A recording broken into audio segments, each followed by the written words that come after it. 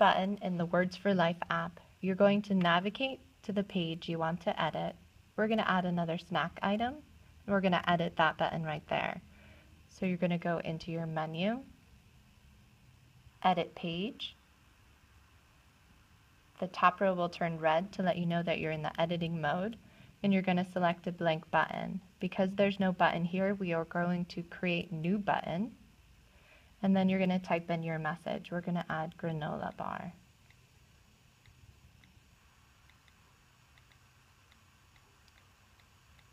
And then we're going to scroll up to select image, and we can either use our categories or use the magnifying glass to search.